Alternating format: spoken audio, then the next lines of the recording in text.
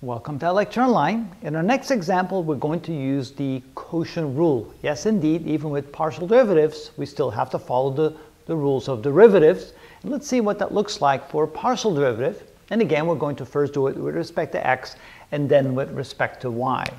The partial derivative of the function with respect to x is equal to, since it's a quotient, we take the denominator, x plus y, times the derivative of the numerator, but again, this is the partial derivative of the numerator with respect to x, so minus y is a constant, that can be ignored because the derivative constant is 0, and the partial of x with respect to x is simply equal to 1, so that's times 1, minus the numerator, which is x minus y, times the derivative of the denominator, again with respect to x only, and it's a partial derivative, so the plus y becomes a constant, the derivative constant is 0, and the partial derivative of x with respect to x is equal to 1.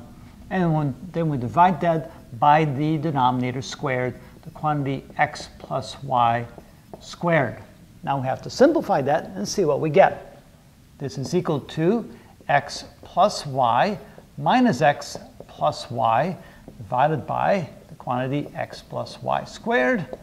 And notice that x minus x, the x's cancel out. We have in the numerator 2y divided by x plus y quantity squared.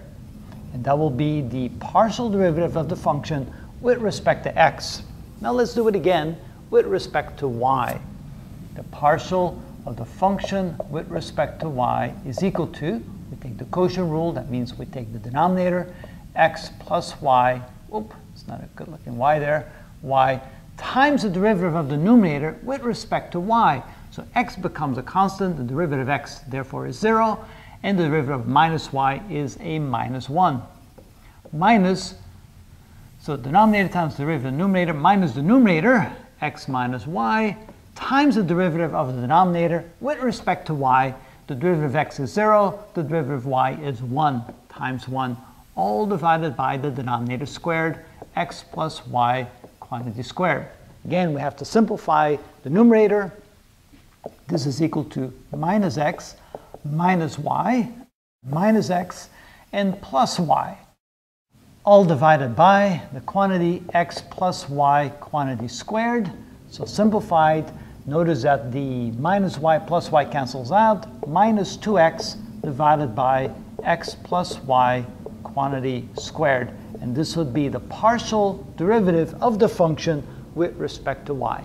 And that's how we use the quotient rule using partial derivatives.